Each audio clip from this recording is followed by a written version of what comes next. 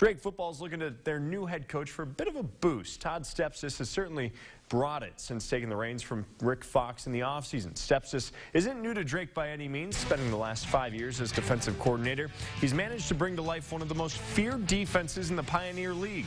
Now the goal is to get back to the top of the conference and land in the FCS playoffs. It will come with a new tempo, though, among this Bulldogs team, one that the players have already taken notice of in the offseason workouts. There's a lot more emphasis on competition, a lot more emphasis on team play, offense versus defense, live reps, and that sort of stuff. So for the full hour 45, we are go, go, go, and it's very intense. Speed, speed, speed. I think that's what he says to his defenses the last couple of years. Man, we're going fast.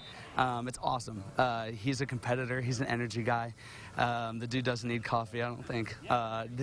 He's wired a different way, and we love it. We feed off of it, and so it's always high intensity, and that's just really what we've been feeding off of. They're the ones that have really bought in. They bought into what our vision of the program is. They bought into how we can take this place to places that it's never been before. And the Drake Bulldogs will open the season on the road as they face the University of North Dakota up in Grand Forks.